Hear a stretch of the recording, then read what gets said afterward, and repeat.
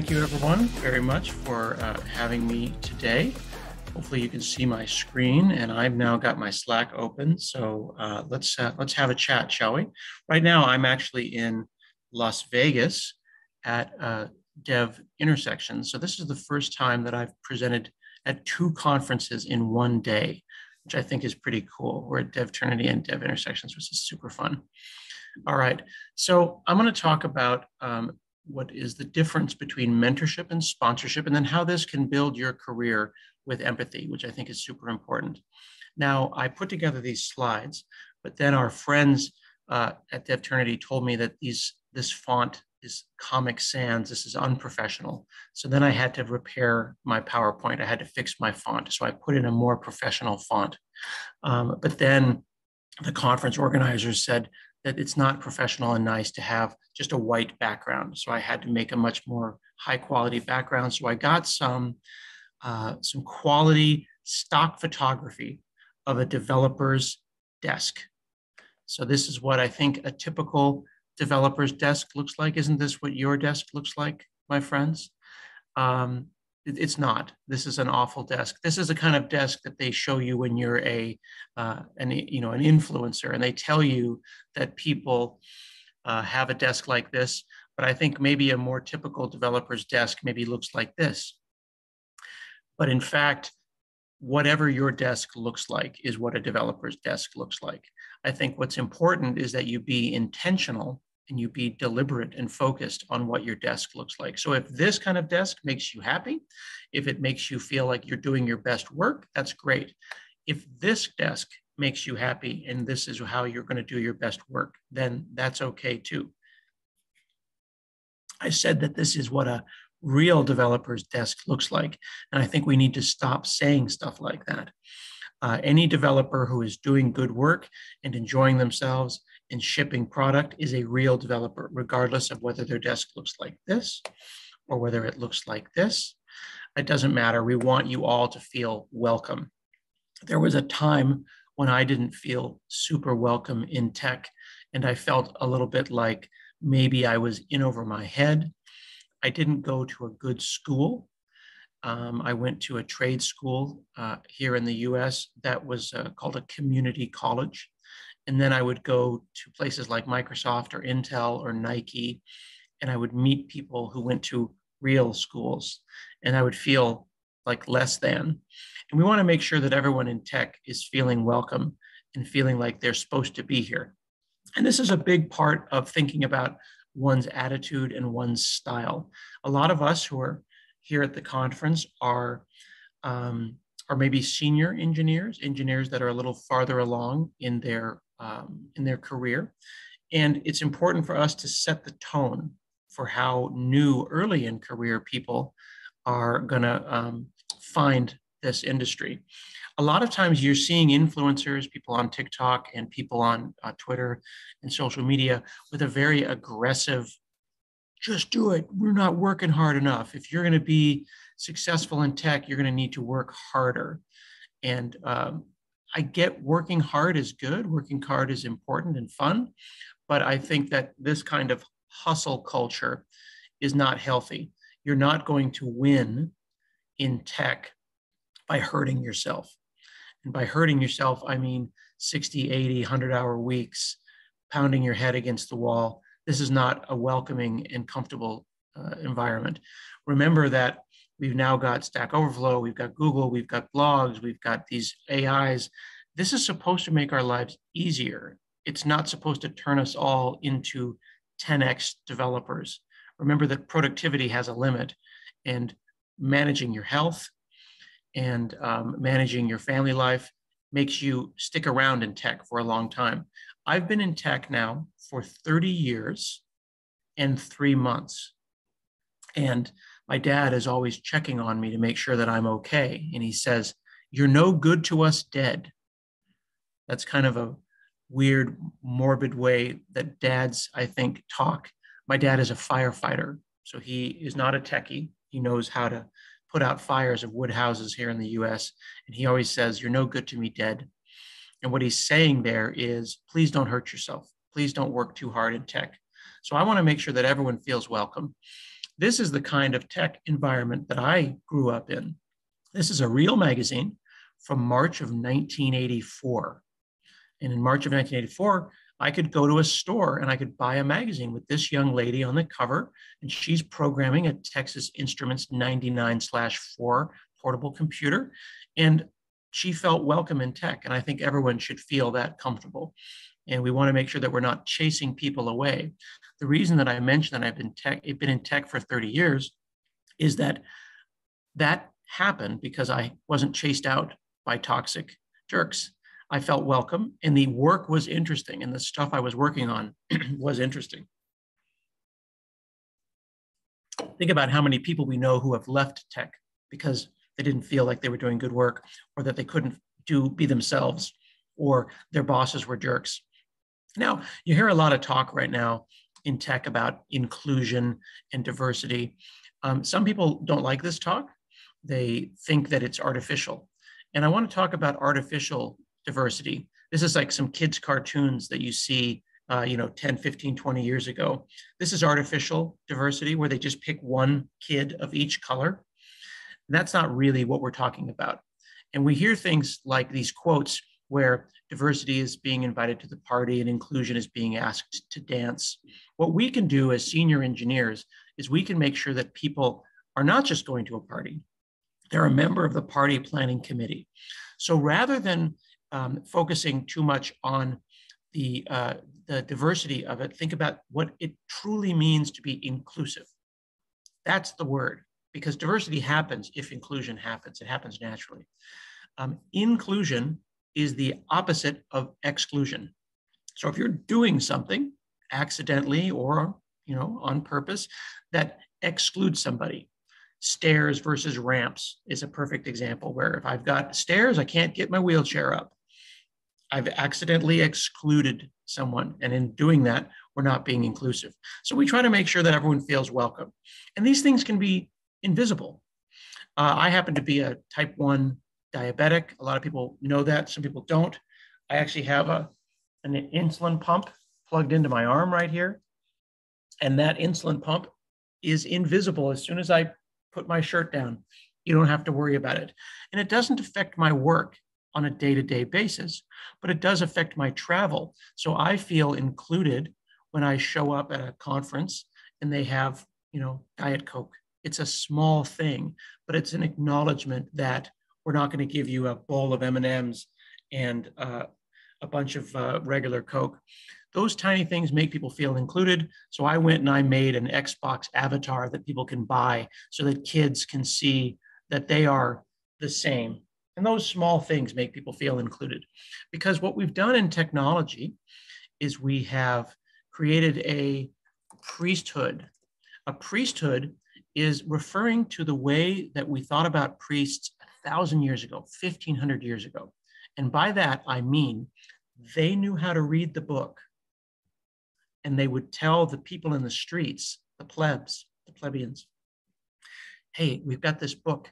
It's a very special book. Don't touch it. Just look at the book. I'll read the book to you.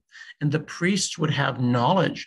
And as we know, knowledge is power, and it tends to be hoarded. So what you can do as someone who's 5, 10, 15 years into your career is you can make sure that the next generation of person feels welcome and they don't feel like you are keeping the knowledge from them. And there was a TV show here in the US called Saturday Night Live. And many, many years ago, Saturday Night Live had a character on it called Nick Burns, your company's computer guy. If you go out and Google or Google with Bing for Nick Burns, your company's computer guy, you'll see that it's actually a very young Jimmy Fallon. Jimmy Fallon is a famous talk show host here in the US. And what Nick Burns would do is he would come in and be tech support for your company, and he would make everyone feel really bad. So you would see famous people come on the show like Jennifer Aniston from Friends, and she'd say, hey, Nick, I can't get my printer to work. And Nick would go, move. And that was his line, move. And he would shove you out of the way. And then he'd go, stop. And he'd go, was that so hard? And then they would play the music. And why was it funny? It was funny because that was how people acted back then. They made you feel dumb about getting the printer to work, about getting the internet to dial up or whatever. So we don't want to be Nick Burns, the stereotypical, how dumb is it to reverse a doubly linked list with a bubble sort? Don't make people feel like that. Nobody likes that. We don't mean to do it, though, I think. We just do it accidentally. So what we need to do is be, as I said before, intentional, deliberate. We don't want to be gatekeeping. Gatekeeping are the people who stand at the gate and they keep the rest of us from learning information. They control information flow. This is a great point. Here's a comment here from Dejan saying, considering how ubiquitous tutorials and videos and blogs are out there, everyone's trying to get internet points by sharing what they know. Is this still relevant today? I think it is. I think it is relevant because saying that the information is available doesn't necessarily mean that it's getting to the right people. Not everything is easily found in a Google search. There are Discords, there are Slacks with people. Hey, there are Discords and Slacks with people in them that are making other folks not feel welcome. Did you have a question or do you want to chime in? Yes. So basically I show up, yeah. So there is a question from the audience, considering how ubiquitous tutorials, videos, blogs, and other ways of sharing knowledge are, it seems like everybody's trying to, it seems like everybody's trying to score internet points by sharing what they know. Is it still relevant today? Mm-hmm. I think it is. I think that just saying that the material's there, why can't you learn it, isn't enough. We have to have materials of different levels. We have to recognize that not everyone speaks English, right? Like what if I, as a native English speaker in the US, I'm like, hey, I did a tutorial on ASP.NET. I did it in really fast American English. How hard is that? That doesn't make a person who speaks English as their third or fourth language feel welcome. So we need information in native languages. We need information at different paces. We need tutorial tutors and teachers to sit alongside you and help you and guide you to that next thing. We need workshops and courses. We need Slacks and Discords and places to discuss this material. And when you show up there, you feel welcome. And if you're the only woman, the only non-English speaker, the only person of color, the only old person, the only whatever, anytime you're the only, it's kind of weird when you walk into a room and you go, yikes, am I supposed to be here? And you want people to go, yeah, come on in, let's do this, let's have fun together. So just saying that the tutorials are available isn't enough. And another great point I see here in the Slack from Andy saying that technical jargon is another thing. We call them TLAs. You know what TLA stands for? See? So I was teasing you because I just used a 3-letter acronym to make you feel like you should know that. Because your first reaction was, am I supposed to know that? Is that like DNS? Just made it up. It's a 3-letter acronym. There's all kinds of words like that that are made to make people feel bad. So when you're in a meeting and someone uses a TLA that you've never heard about, do you feel comfortable as the most junior person on the team to go and speak up and go, I'm sorry, what is DNS again? I'm sorry, what does that mean? Because you're afraid that someone's going to go, this guy, how dumb are you? Nobody wants to feel like that. So when we hear about safe spaces, and people are negative, like it's very political right now. People are like, you don't need a safe space. Suck it up. It sucks to not know stuff. So what we can do is, as people who are more advanced in our career, is we can help them. You can always chat me and ask me what the 3-letter acronym is, or what's that word? What's that jargon? So I think Andy and Dojan make a really great point in the chat there. And I think also Andy Reeves points out that a lot of time isn't knowing it's not the answer, it's not knowing the right question to ask. If you don't know the right, and I'm going to talk about that actually. So I love these questions, and thanks for popping in. And let me know if you see another great question and pop in again. All right? Sure. I love it. All right, cool. I disappear. Okay, thank you so much, my friend. Yeah, so sharing your energy is what we can do as people who are a little farther along in our career. We put out good work. We don't waste our keystrokes. I'm going to talk about that. And we try to be kind. Here's the trick, though. Being kind takes effort. It takes energy. And sometimes I wake up and I'm in a bad mood. I put some things on TikTok a couple of days ago about Chat GPT, and TikTok just beat the crap out of me. They were very mean and unkind, and it tell you that it really made me sad. I had almost 200,000 video views on what I thought was an extremely reasonable and measured opinion about AI. And a bunch of mean people disagreed. And that's depressing. But if you put out kind energy, the energy will come back to you. I am convinced about it. And I think that things like hustle culture, where we're just telling people, well, if you don't get it, work harder. It's always good advice to work hard, but working hard is not the answer to solving these problems. And I think we need to remind ourselves of that. Why do people need to suffer? I think Samuel makes a great point in the chat. Does everyone else have to suffer like I have? This is the thing. We've achieved something. And now I'm going to turn around and say, now you have to do it all in assembler. And then you have to do it in C. You don't get a garbage collector until you've learned how to suffer like I suffered. There's no reason for that. No reason for that. And we're in a time, of course, that's stressful. We're remote. I wish I could be there in person with you, but remote work and quarantine work are all very different. We're kind of maybe coming out of COVID, but there's still people that can't go places. So one good thing that's come out of COVID is being able to do conferences like this and be in a hybrid environment. But we still have this pressure to overwork. And this pressure to overwork is a huge problem. I know that I've been remote now for Microsoft for 15 years. However, in doing that, I have felt more pressure to overwork and work harder, even though I'm already remote, since remote work started, because of these environments. And we're working on that at work. And I hope that your company is working on it as well.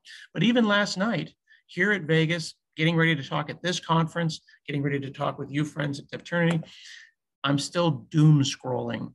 I'm just at night on my phone scrolling for doom. It's climate change, it's politics, it's prisoner swaps, it's the worst stuff. And it just gets me depressed. So I'm trying to focus, as my dad told me, you're no good to us dead, on being as deliberate and intentional and present as possible. I love it. Andy says he's trying to find the non-doom. That's the way. Scroll for happiness. That's the good move. That's the good move. So in trying to be intentional and trying to be present, I'm trying to make a space for myself to do my best work. Now, even though I'm at a hotel in an unfamiliar place, and you can see the sun is rising here behind me, I'm trying to make space. Hey, friend. Hi again. So there's another question that programming is intensive. How do you differentiate between hard work and being overworked? That is a brilliant question. I love that question. Thank you, because that question fits perfectly into what I'm about to talk about. Hard work, in my opinion, feels good. You feel like you've accomplished something. You feel positive about it. You say, I know this is hard and I'm excited about it. And at the end, we celebrate the team and we say, we worked hard and look at our achievement. We were rewarded, we felt good about it, and we shipped that thing. Overworked is when you go home and you feel like crap. You're like, I don't know what this company does. I don't know why I'm doing this. They don't pay me enough. This sucks. Everything sucks. Hard work is enjoyable. It's hard, but it does. And I love what Andy said. Andy says, if you cry afterwards, it's overwork. That is a brilliant answer. Don't you think that's brilliant? Cool. It's really amazing. Yeah. I don't cry about hard work, but I do cry about overwork. And in doing that, I try to make a space for myself. So I'm a big fan of what's called nesting. I love your background. Are you in your kids' room, or Yep. Is this your space? Yeah, so just I don't really broadcast that much, so just I have to take all the space available. But it's a space though that you've made that's special, right? So yeah. I have this picture here, which is my office, where I've made a space that's for me, and you have a space for your kids. And these are spaces that make us happy. They feed our spirit because we made them. Nesting doesn't just happen. Even though I'm in this hotel, I've made a nest I brought the things I need, the cables that I want. I brought my secondary monitor. I've got my favorite mouse, my new Logitech vertical mouse. Michael's asking where the Commodore 64 is. It's right here, right? You thought you got me there, Mikhail. I'm right here. I got it. So I brought everything I needed to make my space here. And this allows me to decide, is this the time for me to create, for me to do stuff? And that is important to me. So great question, sir. I see another one here from Samira. Yeah. How do we balance helping people and encouraging them to look for answers, make effort at solving the issues themselves? I love that question. I think the challenge is, and I'll use the example of my 14-year-old.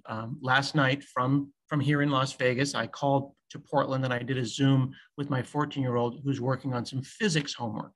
He's doing vectors in physics for his freshman year.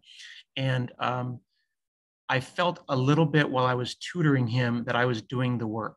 So you have to catch yourself, because we did Zoom and I got my touch screen and my pen and I started drawing on the whiteboard. And then I was like, I think I'm doing this problem for you. Why don't you take over and do some of this work? You have to catch yourself. If you're mentoring someone, you're giving them hints, but if you're teaching them, you're giving them tools. But if you're just doing the work, they're going to end up not knowing how to do it themselves. So I think that's a great question. The balance is by paying attention. It's also worth pointing out that everyone is an expert at something. So even if they're new, they're going to be an expert at something. They're going to be an expert at being new. They're going to be an expert at whatever culture or place that they came from, or maybe they're an expert in a different topic. We have to figure out what those things are so we can make those people shine. All right, good stuff. Good questions. I love that we have such an active group here. This is fantastic. And there is one more. Yeah, please. There is one more. How to encourage people to help each other? In other words, how to motivate people to be a mentor? I love that. I love that question. You make them watch this talk and you go out yourself and you tell them why it's important. That's why. Everyone who is in this chat with us right now is thinking about these kinds of things. And if you then go and you tell your friends, I need to spend more time giving back, this is a great opportunity. So you are the beginning. Just by asking that question, you're starting to be a mentor yourself. One of the things that I mentioned before was the idea of conserving your keystrokes. Let's say that someone in the chat sends me a question after the talk. They have a comment after the talk. And I say, that's a great question, but I don't know you. You could, let's say you email me after, right? Let's say you personally. I go, hey, great talk. Thanks a lot. Here's a question. Like we know each other, but we don't know each other that well. Am I going to spend an hour writing you a whole paragraph and multiple paragraphs of answering the question? And then afterwards you say, thanks. Where did those keystrokes go? So I like to say that you have a finite number of keystrokes left in your hands before you die. That's a very dark way to phrase it. But it's really important because it lets you think about how you're going to spend your time. I'm going to actually go to a website that I made called keysleft.com. And you can go here now if you want, and you can put in how old you are and how fast you type, and it will actually calculate how many keystrokes you have left before you die. And you can actually see how the number is going down in real time as we're sitting here.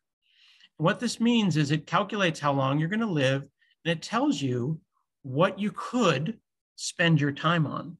Do you want to spend your time writing 1 million emails to your boss? Or do you want to write love letters or novels or tweets or computer programs? You have to think about what you're going to do with your time.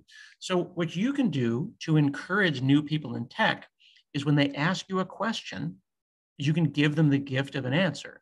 However, if you email it back to them, you're wasting your keystrokes. Where should your keystrokes go? They should go anywhere with a URL, a blog, a SharePoint, a OneNote, tweets, anything, as long as they don't go in email, because email, even though we think it's searchable, it's really not. So if someone in the chat here decides to email me after the talk, I'm probably not going to email you back the answer because I don't know you. And I'm not going to give you all 1,000 keystrokes. But if the question is a great question, then that question itself was a gift.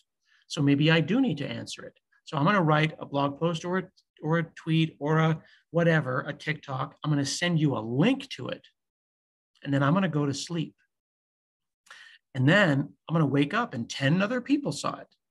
That's like I sent emails to 10 different people with the answer. Those keystrokes then got multiplied.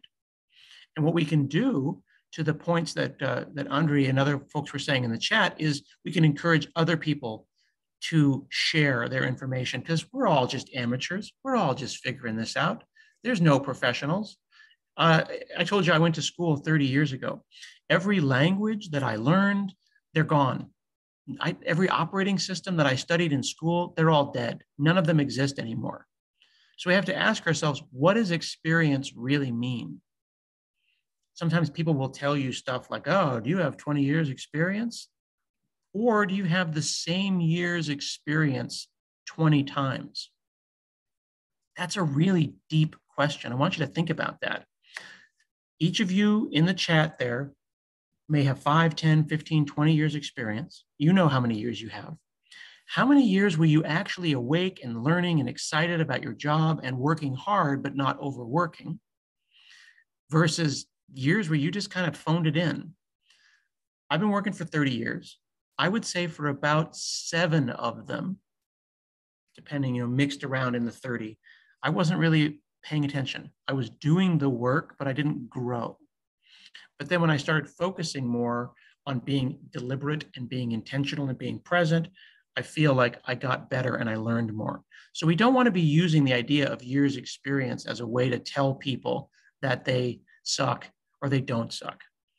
So during the pandemic, just as a personal note, my family and I, over the last 4 years, have become, we got our black belts in Taekwondo. So I'm now what's called a first Dan black belt in Taekwondo. But the man who taught me is a 9th Dan. He's been doing it since 1968. So I felt like I'd achieved something. I'm black belt. You can't tell me anything, right? That's the attitude you have. I got 30 years experience. I'm the man. I'm a first Dan. I just got started at a black belt. So I thought I had ended something, but he reminded me, now the work starts. Now that you have a black belt, we can actually do some interesting work. And I think that's a very humble thing to think about. This gentleman here, do we know who this gentleman is, my friends? This is Tim Berners-Lee. He invented the World Wide Web, okay? Notice Tim Berners-Lee's title. What is his title? Web developer. Everyone wants to be a senior web developer or a principal or a staff engineer. But Tim Berners-Lee just said web developer. You know what he didn't say? You know what he could have said? He could have said the web developer. Can you imagine someone giving you a business card? You meet them at a party or at a conference and they go, oh yeah, what's your name? Oh, Tim Berners-Lee. Here's my card. Oh, the web developer. Yeah, I made it. That was me. But he doesn't do that because the web is bigger than Berners-Lee, and he recognizes that he's never too old to get good advice. So this is another important thing. Even though I'm old and I've been doing tech for many, many years, I recognize that I too could use a mentor. So I want people to realize that I'm not just saying for, hey, young people, go find mentors. Hey, old people, go mentor young people. I'm saying we need to start pairing up. We need to start pairing up because I recognize that I'm not too old to get good advice. I don't know Kubernetes as much as maybe a young person might. So I'll go find myself a young person to help teach me Kubernetes. And then I can go and share my experiences with the next generation. And I say old and young, but I really could mean early in career and late in career, because we also have our friends who are entering software as older people. So they're career switchers. So it doesn't necessarily mean the 40-year-olds and the 20-year-olds. But one of the things that I caught myself doing that I think is important to point out is when I was mentoring early on, I done it wrong. I did mentoring incorrectly. I was mentoring people as if it were a weekly lecture from an old person.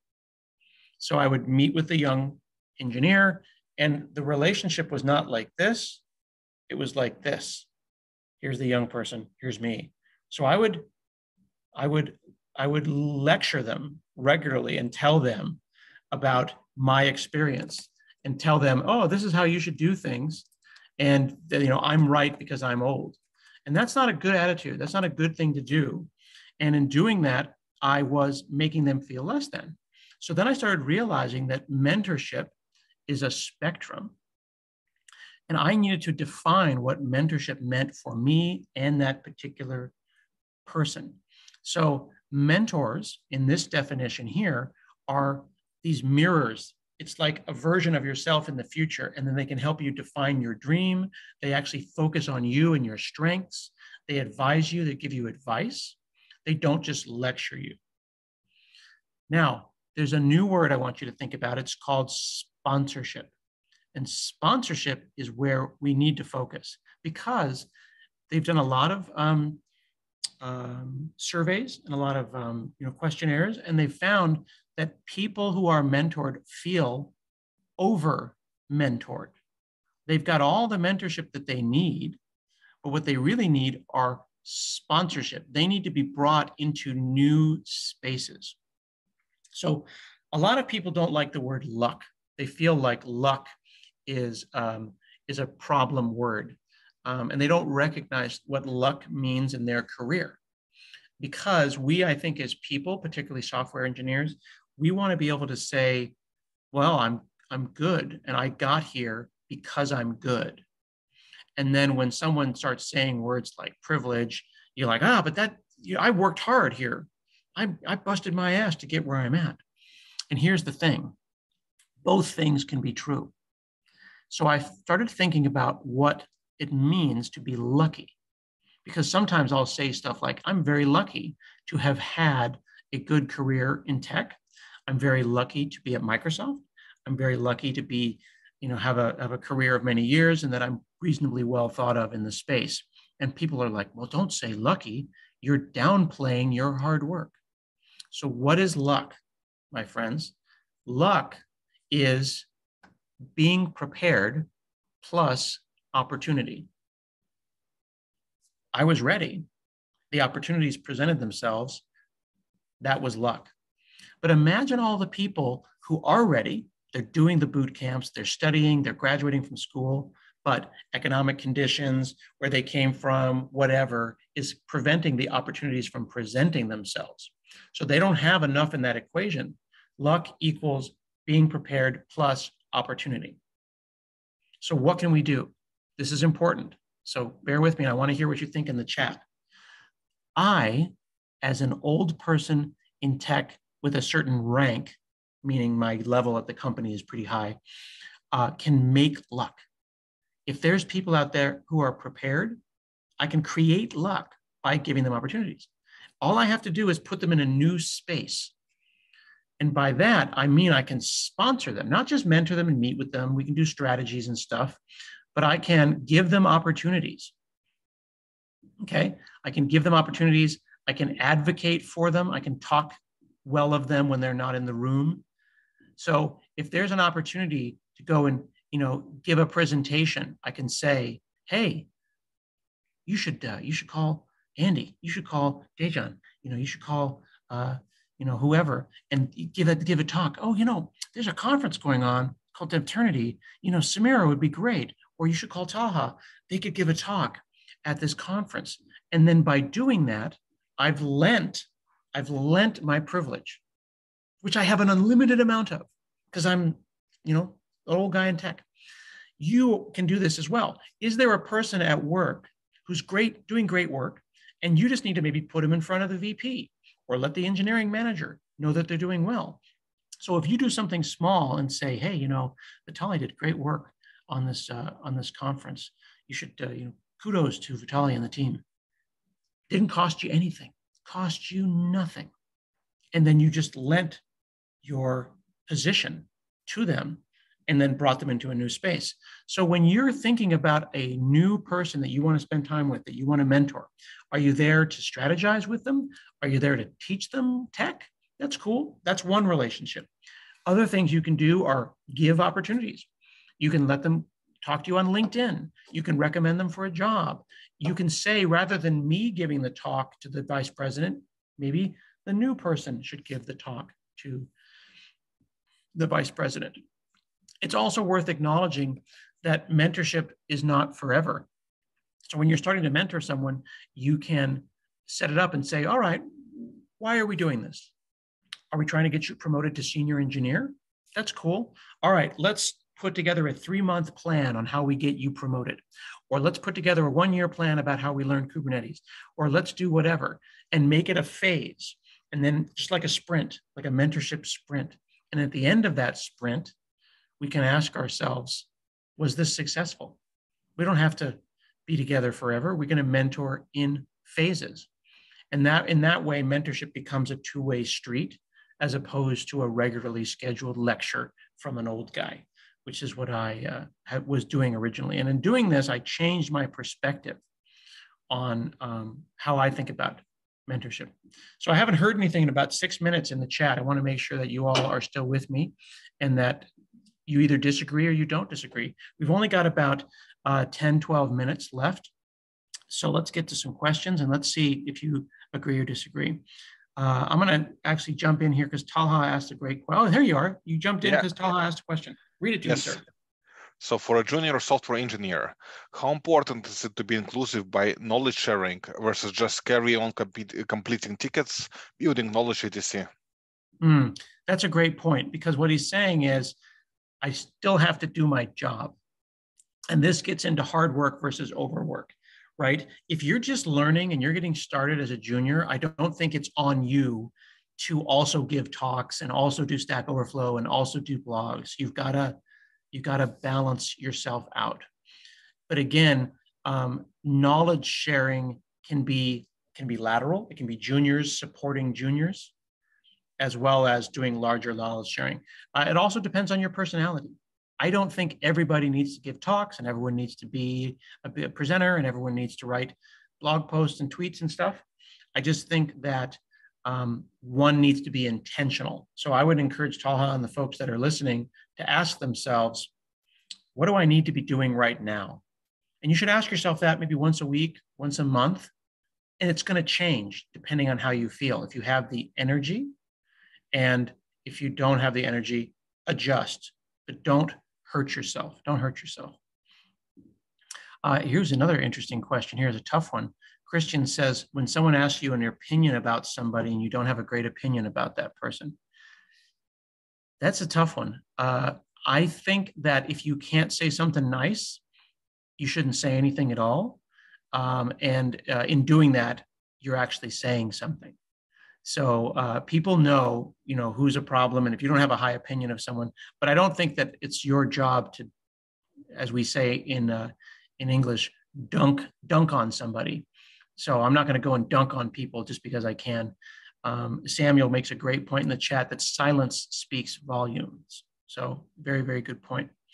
Here's an interesting one here from Janice saying, I'm wondering if there's a risk of endorsement devaluation. Are endorsements unlimited? What is the price the endorser pays for the endorsement? This is a fantastic, fantastic question. Let's talk about that for a second. They are unlimited, but it does get devalued if the person you're endorsing does poorly. Because remember, luck is being prepared plus opportunity. I can make unlimited opportunities, but if the person's not prepared, then the luck doesn't happen, and I, as the endorser, look dumb, right? So if a buddy of mine says, hey, can you hook me up for this job? Can you recommend me for this job? I have to really believe it. I can't just give endorsement, because what if they aren't ready? So then I get into a little bit of an awkward situation where I have to be honest with them and say, I'm not comfortable doing that right now. Let's talk about how we can get to the point where I am comfortable. So very, very good question there. Endorsements are effectively unlimited, but you have to use good judgment. I don't give endorsements out every day, but when you meet people or someone, you're like, this person's going places. When you hear that in your head, when you feel that, you're like, this person's going places. I'm a fan. I want to see how I can help this person. Listen to yourself. That's a moment. That's a moment. And then to Samuel's point, help them prepare. But again, if they don't give back, if they're not giving good energy, then they're, we call them emotional vampires, where they just want you to make their work easier. And we saw that earlier with a question where someone was saying, well, what about the work? If they're not doing it, then what are you going to do? This is great. Here's a very tough question from Dimitri. I love this one. How do we make sponsorship possible in a team that is always tight? Now, this is very uncomfortable. What do you do when the bosses are against everything that I just said? What do you think? This is a tough one. If the boss sucks, you're not going to put together a mentorship program, are you? Do you have any thoughts? Well, it's a difficult one. In a way, you should get a win, some sort of win, and then you can build on that. It's like I had a similar situation in the past, but before getting the win, it's not going to happen, because I mean you need some sort of leverage, and when you have a leverage, then you can start producing some. I mean, you can start pushing your agenda a little bit more then. Yeah, that's a great point. So finding leverage, I love that one. Samuel says you don't need the boss's permission. This is what we say: ask for forgiveness, don't ask for permission. Michael says, do it anyway, unofficially, without asking permission. Christian says, change the company or change the company. The tough part with that, of course, is that not everybody has the ability to just quit, which I think is a tough one. If you have the ability or the privilege to quit, if you're in a place financially with your family where you can actually quit, yeah, you should probably quit. Change the company or change the company. That's a tough one. This is really good. Andrew says, should everyone in a team effectively be a mentor and share knowledge? This is an awesome question. If it's a healthy team, you're going to naturally be doing that. Everyone lifts everyone up. That is a great question from Andrew here, saying, is everyone a mentor? Yes. If you're always pairing and you're always hyping each other up and like, good job, and let's do this, and let's do that, that is ideal if everyone is mentoring everyone. Talha says, understand what the boss's priorities are. This is great. That's actually called managing up. Yeah. Managing up is figuring out what your boss needs, putting your brain in their brain, and then giving them what they need. Because oftentimes there's something going on that the boss knows that you don't actually don't know about, which is a very good question.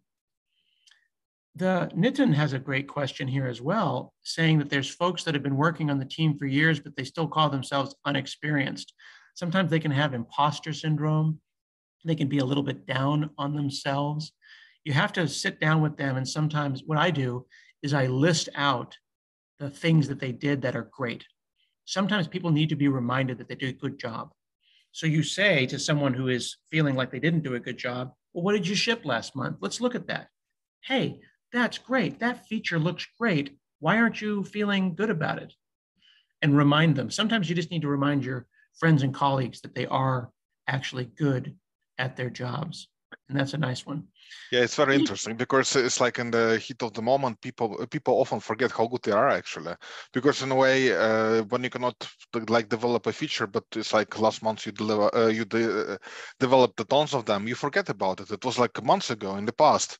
It's like and right now you're just you forget about it. You really forget about it. It's then you really need somebody to pinpoint at you. Check it out. You did a really good job then.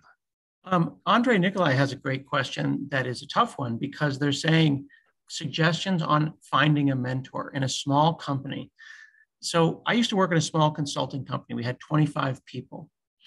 And what we did, because the group was too small for us to get like fresh perspectives, is we teamed up with a sister company. Have you ever heard the term sister city? Like if you have like a little town in one country and then they have their sister town in another one, you can find a sister company. And what you do is you invite them over to give a brown bag lunch. So you have the other company come over for lunch and show what they're working on in a different industry. And then you have knowledge exchange, almost like a sister city.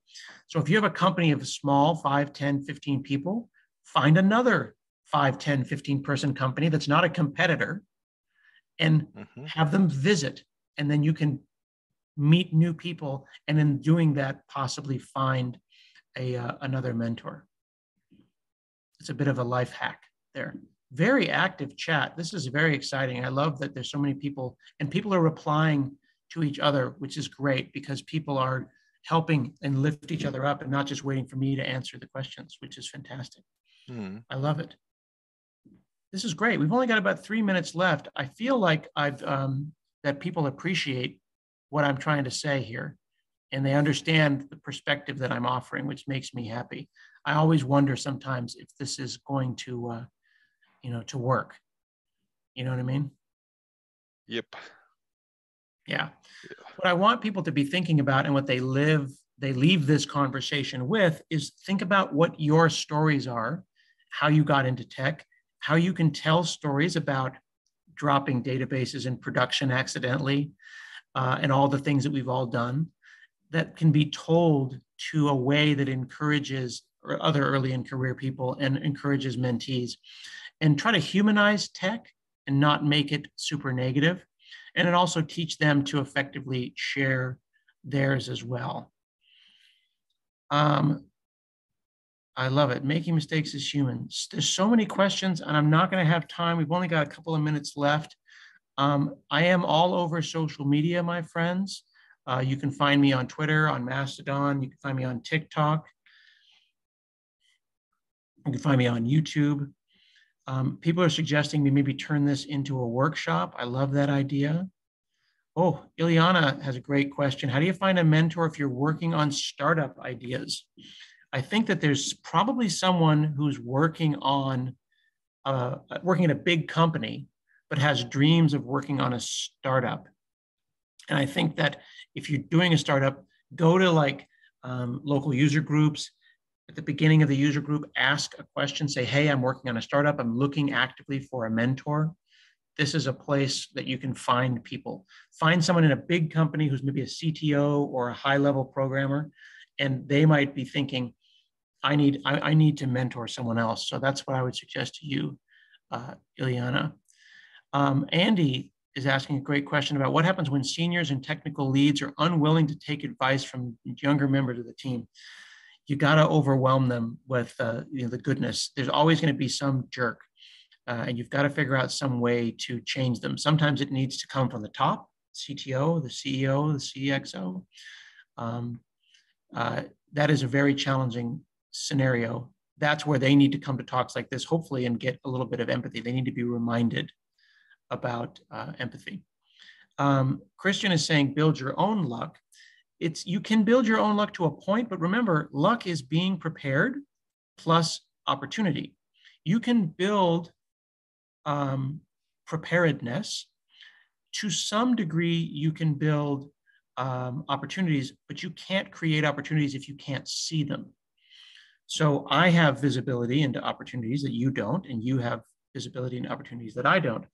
Teaming up is always going to give more results than just simply building your own luck. And this is great. Dimitri has my final thought of the day. I love that you said this. People are sponsoring and mentoring each other by replying. So if you see a question that I missed or I didn't get a chance to reply to, maybe offer your perspective and reply to it in the Slack. And I want to say thank you to our friends at DevTrinity for having me here. And I am so glad that you are here. Thank you very much. I will see you all in a little later. Thank you very much, Scott. All right. Bye-bye.